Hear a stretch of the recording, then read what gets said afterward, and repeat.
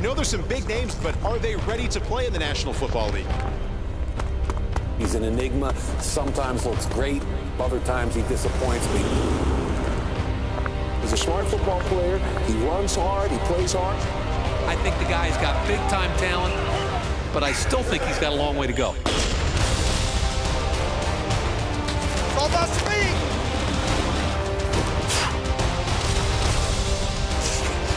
The dream starts when you're little, when you're in the backyard, when you're playing with your friends.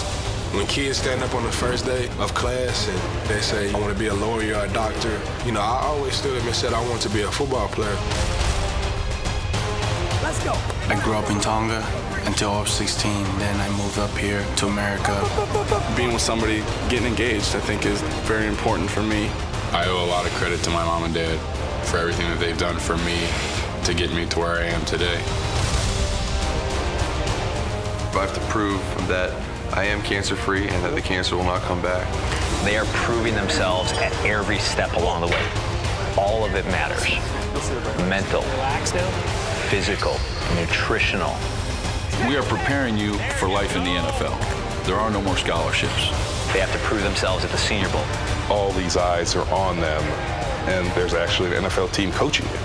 They have to prove themselves at the Combine. You have to survive the first 3.5 days, to jump, to run, to move side to side. Let's go, baby, let's go. It's a high-stress environment to see what they can handle both physically and mentally. They have to prove it to the draft experts, prove it to the coaches, the GMs of every team. All I need is one team to fall in love with me. You wake up in the morning unemployed and you go to bed a millionaire. You don't know where you're going to end up in new hometown, buying a house for the first time.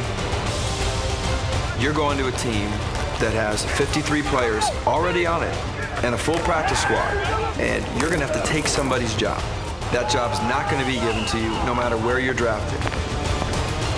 You know, this is a big dream for me, and I have one chance not to mess it up.